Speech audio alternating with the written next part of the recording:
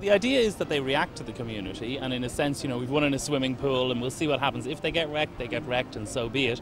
Others are actually indoors and they might be there in 20 or 30 years' time. We don't take them away, we leave them here. They're a gift unless they're in sort of bad nick. We'll just keep making sure they're tuned up.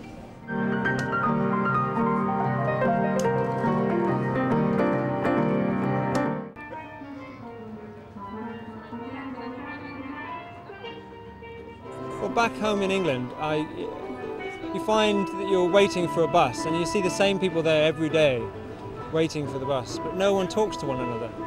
And it's the same with the train station or even the laundrette where I go and do my washing on a Sunday. So we're putting pianos in these locations to try and act as a catalyst to get people talking to one another.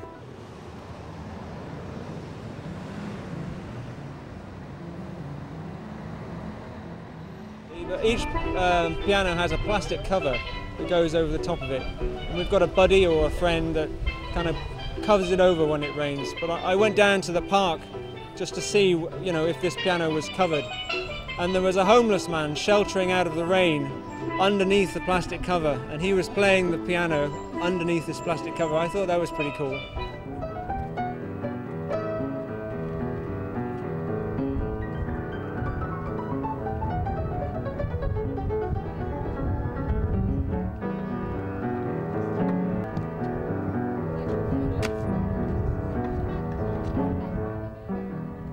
I was in the Queen Victoria building. I played there today too. And now I'm here in front of the Sydney Opera House playing piano. Yeah, I love it. Brilliant, thank you. You just keep playing, I think it's just like music is everywhere on the street, every corner. I think it's good. It's a very good idea, and I like the design of the piano. Yes.